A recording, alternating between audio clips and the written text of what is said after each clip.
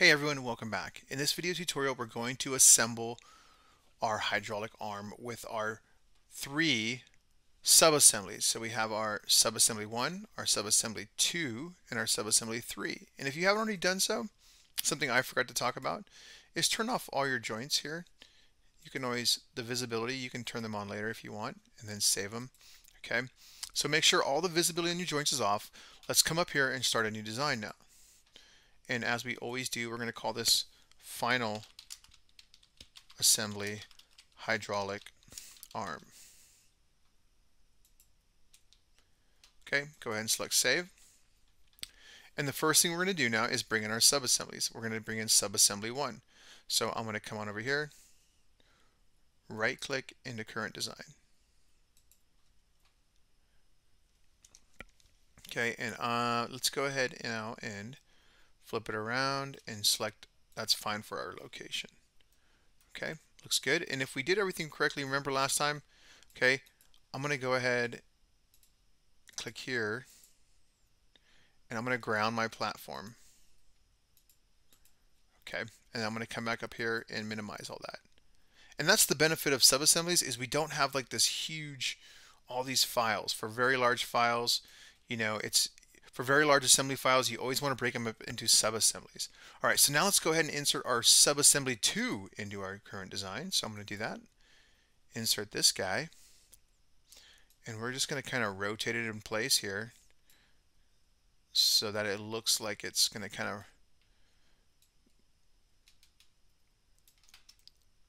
come onto our hydraulic claw.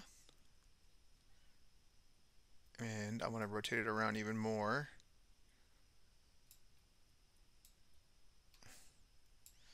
That looks pretty good. So let's move it over sideways a little more. Something like that, and select OK. Now let's come up to assemble. We're going to go to joint, go to motion, and we're going to select revolute joint. And we want, select position, we want this place right here to match up with, well, this hole right here. Select OK. Alright, and it's coming together pretty quickly here. Next thing we got to do now, let's make sure that we're good. Make sure this guy rotates up and down, and it does. Is I'm going to go ahead now and ground this guy. So I'm going to come over to my subassembly 2, find this part, and ground it. And capture position. Now I should be able to, if we did everything right, this should kind of swivel in place. And this should kind of swivel in place. So we're going to do an as-built joint between these two here. So let's get them in place where we want them. Get that lined up and that kind of lined up. Maybe something like that. As best you can, get that thing centered in there. And that's not bad. I think we can do a little better.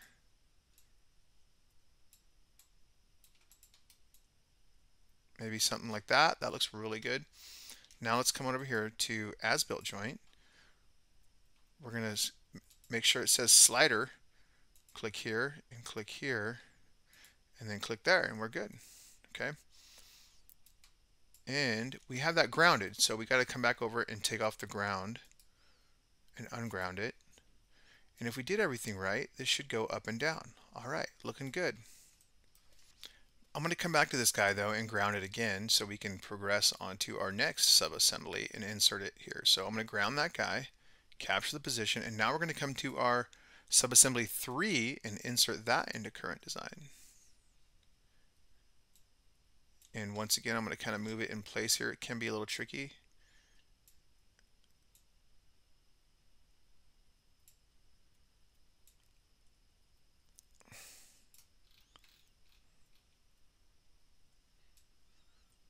Something like that. We'll move it up. Hit OK. That's pretty good.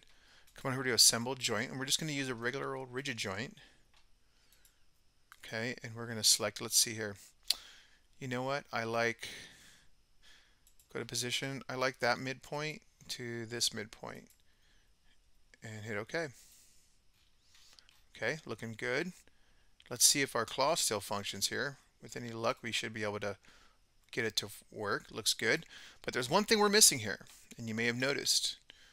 Our syringe is empty here, so we need to hook our syringe up to our claw. So So let's come on over here and find our syringe plunger. And this time though, we're using the modified version, so be careful. I want to insert that into current design. And I'm going to move it into place here.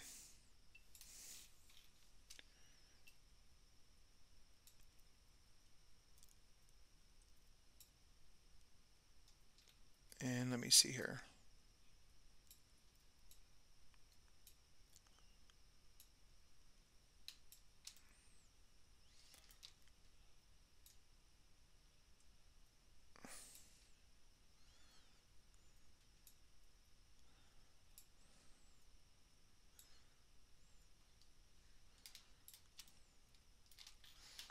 Kind of getting lost in the translation here. So that looks pretty good for now. Let's go ahead and assemble this with a slider joint. So we're going to select slider and come back to position. I'm going to click on this center point right there. And I'm just going to go ahead and click on that guy right there. Looks pretty good. Okay, so if I did everything right, this guy should come in and out, which it does. We're good. All right. So the next thing we want to do now is go ahead and insert our claw connecting rod. So come on over here, insert into current design. Okay, we're going to come on up and put it into place. And we want to go ahead now and let's see here. Rotate it around like that. And then rotate it around like that, 90 degrees. And this is going to be a little tricky because we want to get it underneath the syringe here. So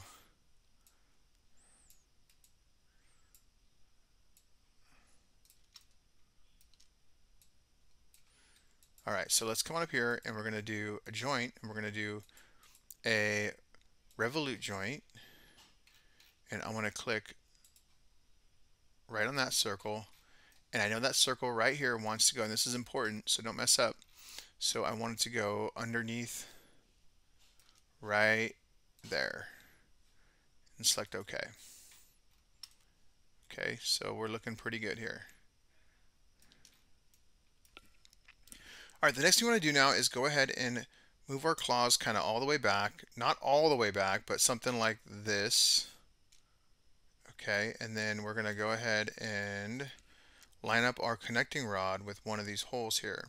So we're going to kind of pull this guy, our plunger out, and then kind of look from the top here.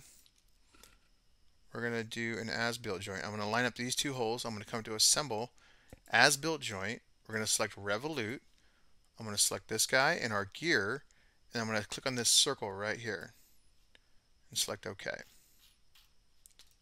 All right, that's looking pretty good. All right, next let's go ahead and add an M3 8mm bolt to hold everything in place. I'm going to put it up here, over here, rotate it around, hit OK, assemble joint. Click that guy, and we're going to kind of come from underneath.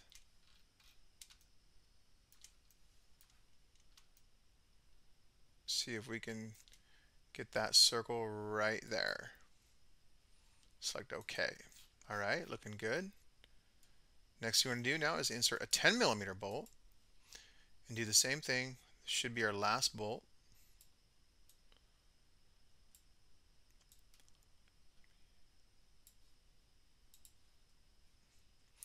To assemble joint. Click there. And make sure you get the right hole here. And you're going to click right there and hit OK. Looking pretty good. The last thing we want to do now is put two M3 nuts on there. Do that as quick as we can. These things are kind of small and hard to see.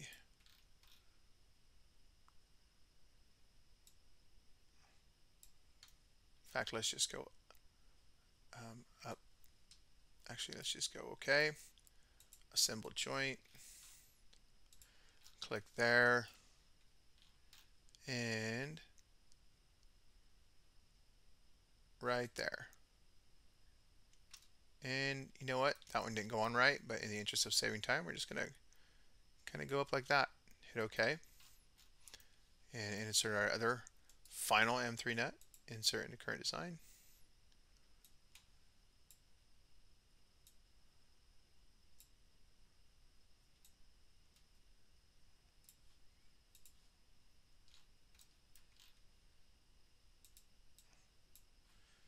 Use our rigid joint. Come back. Right there. And right there. Okay, looking pretty good. All of our nuts and bolts and pieces are fully assembled now. So let's go ahead now and let's turn off our joints so we don't see any of them. That makes it better. Okay, and now we're going to go ahead and add some joint limits to our syringes.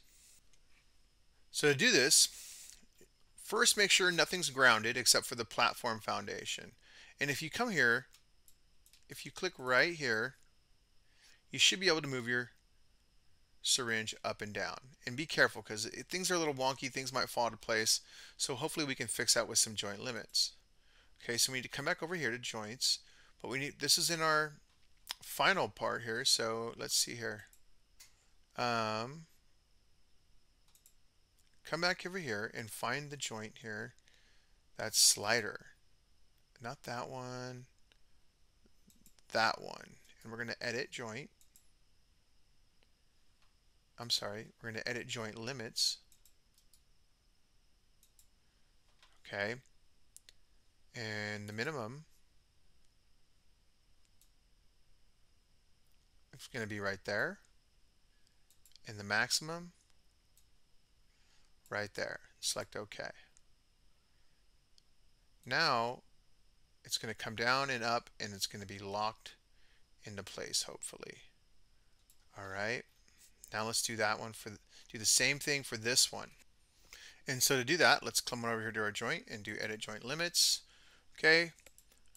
For our minimum, check minimum, and we're going to make that around -1.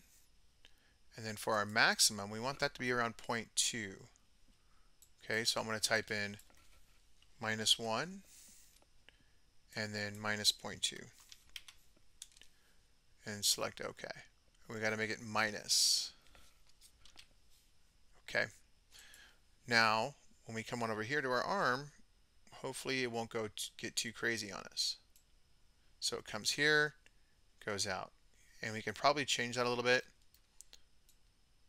So let's come over here to our slider again real quick and make our maximum maybe like -0.015.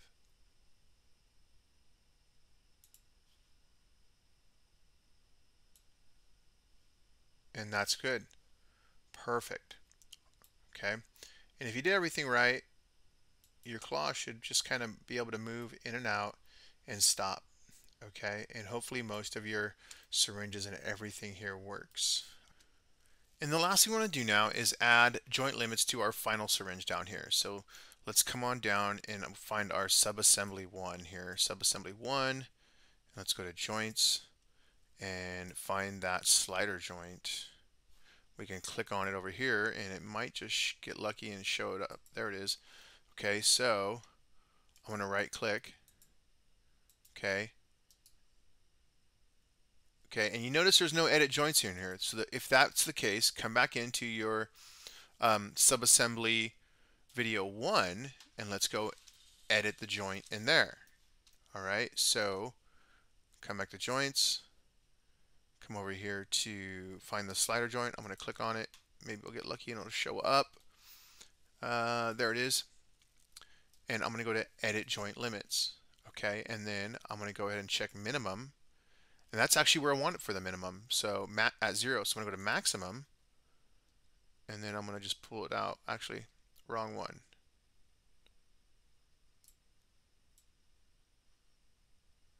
Something like there. And go back to minimum and set that to 0. And hit OK. And this one was like 2.5. Hit OK. Now, notice it stops. So we're good. That's how we want it. Now if we save it, okay, and we come back to our final or complete assembly, you should see this yellow exclamation point. So go ahead and click that so we can update it.